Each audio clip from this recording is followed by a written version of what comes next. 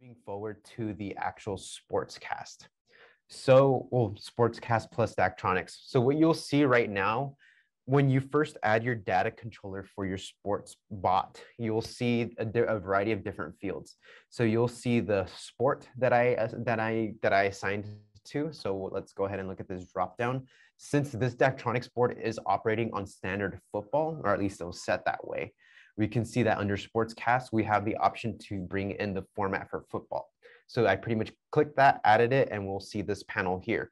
You want to make sure that you use your license to make sure that you're actually actively being able to fetch information from Sportscast or your actual scorebot device itself. Then you will be oops, sorry about that.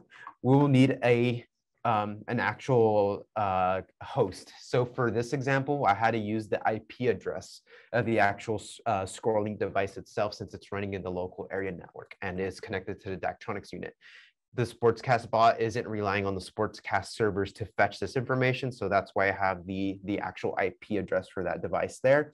If not, and you're fetching from actual Sportscast cloud, you'll simply have to use their cloud address, which is, I believe, something like sportscast.net.scorebot.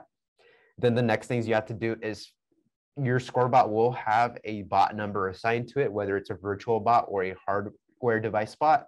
You will need to use that bot number there. And usually what I've seen is for the channel number usually defaults to 0. You'll typically know if you're in a situation where your channel isn't 0. And then you'll hit the button connect, and this will establish a link between your data controller and whatever it is that is sending that data.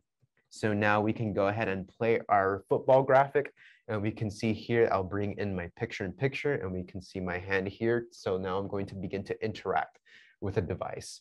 So when we're going to go ahead, if we look at the clock right next to the first period, I'm going to go ahead and start that clock.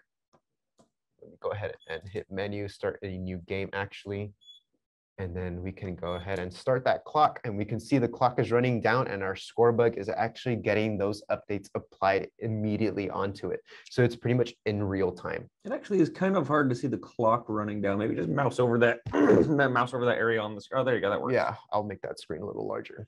So we can see here that the clock is running down and matching pretty much what the Daktronics board is showing on its digital display, its analog display.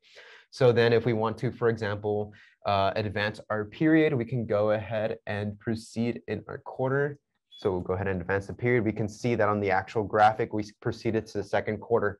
Now, do note that the way we're seeing the data being produced in real time by the Daktronics board is similar to what you'll see if you connect via XML, if you connect via Sportscast servers, if you're using our scoreboard tool or using NewTek Data Link. All of these will pretty much be the same experience, just from different data sources.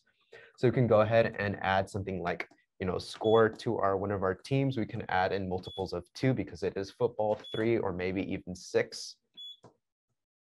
Send that information, and then we can do the same treatment for the other team as well.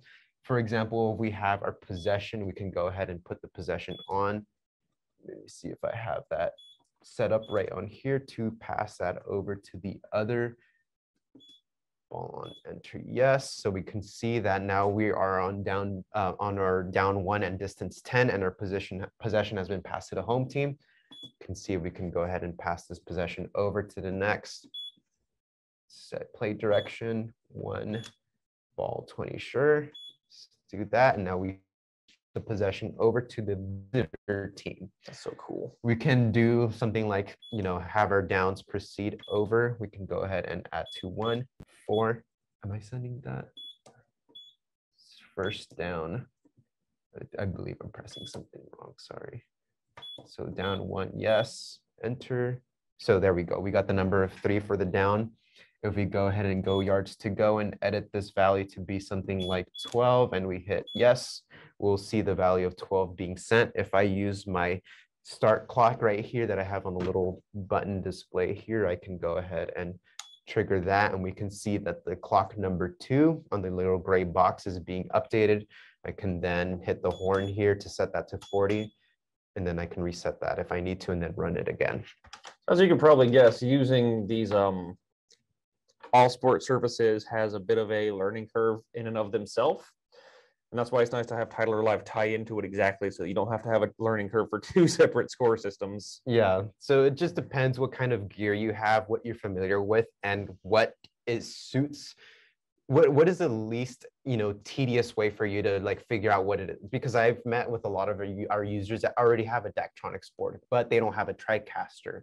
So then I'll either suggest them like, if it's within your budget, you can get a TriCaster, and this will probably solve other workflow answers, like in terms of having an actual switcher that you can send NDI to, or maybe they already have things that speak for that workflow. Then it's just a matter of getting something that interprets the serial data, and that solution in this particular scenario is a ScoreLink device.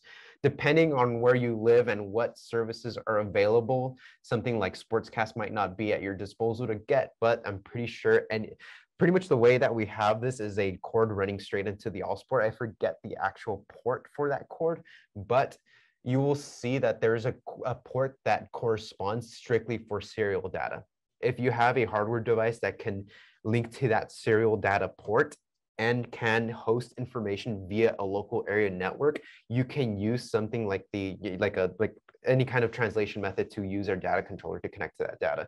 But one thing that I have found a relief, at least in terms of a lot of our users, is that a lot of their services do host XML data. And using the XML data controller or something like StatCrew is guaranteed to get those live in real-time updates to their score bugs and other sports graphics.